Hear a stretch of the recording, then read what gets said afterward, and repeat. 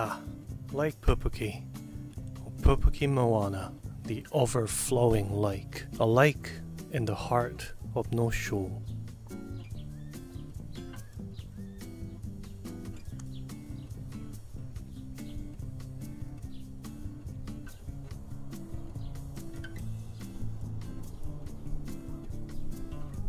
The story of this lake goes back over 190,000 years, when a volcanic eruption created a giant hole from its eruption. When the eruption ended, the fresh water from the scoria rocks, as well as the rainwater, formed this lake. This lake is connected to the nearby sea by cracks in the lava rocks, and the distance between this lake and the nearest body of seawater is only a couple of kilometers away. According to Maori myths, a family of giants, also known as the Tupua, used to live in where Pupuke Moana is now, until one day they insulted the fire goddess Mauika. Mataoe, a god of eruptions and earthquakes, on behalf of Mauika, tore a hole where the lake is now, and he threw that bit of land into the sea, creating Rangitoto Island, and that hole is now where Pupuke Moana, the lake, is. The mists we see in the early mornings around the harbour near the islands are believed to be the tears of the Tupua regarding their former home. The Maori used this lake as a source of fresh water as well as for eeling. Te Kawearua Amaki tribe would have made great use of the waters here. In 1843, the lake as well as the areas surrounding it were sold off to the crown by the Ngati Paoa Maori. Soon after, the Europeans established strawberry farms, dairy farms, as well as other small farms near the lake. The lake also became a popular spot as a resort for visitors who enjoyed swimming, boating, as well as picnicking on the riverside. Well, the lakeside, I guess. During this time, black swans were introduced to the lake, and they still thrive in the lake today. In fact, they have become rather iconic around the lake as the symbol for the lake and some of the surrounding areas, taking on the swans as their symbols. In 1894, a freshwater pump station was built to supply fresh water to the near town of Devonport. This was quickly replaced by a second pump house in 1906, when the first pump house was deemed insufficient for the amount of population. However, due to the rapid growth of the population on the North Shore, there were many news articles as early as 1920 that discussed how the lake would not be big enough to supply enough water for all of the North Shore.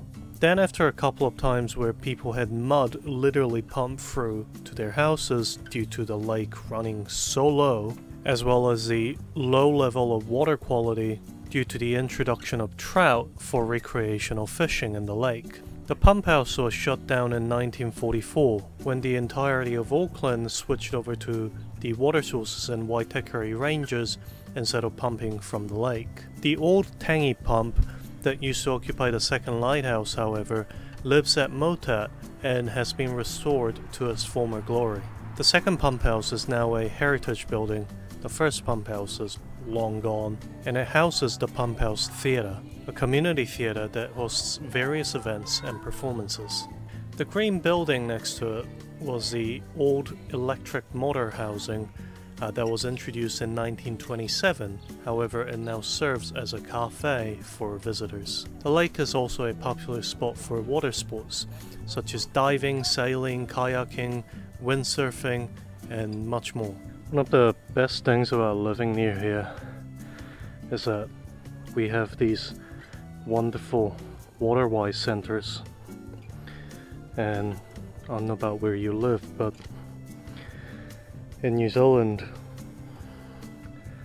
it's part of the curriculum for students to learn how to behave in the water, you know, how to swim, how to flip a capsized boat, kayak, just water safety stuff.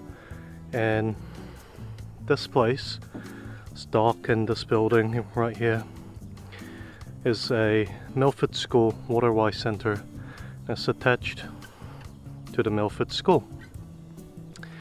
And I love the fact that, you know, as a person that grew up here, that I had the opportunity to go in here and enjoy their Waterwise program.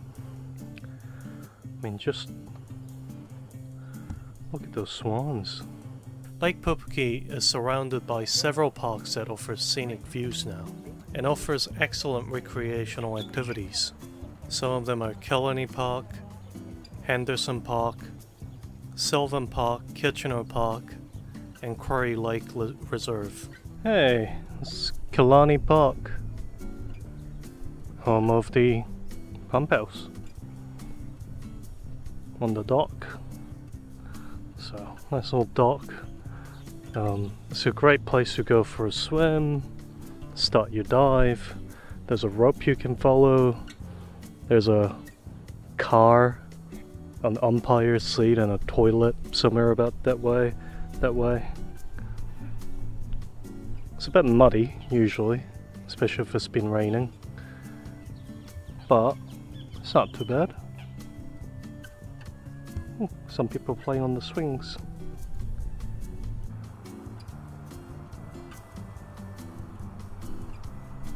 Lake Pupuke is also the home to North Shore Hospital, which, if you're lucky enough to be put in one of the good rooms up there, you can have hell of a view while you stay here.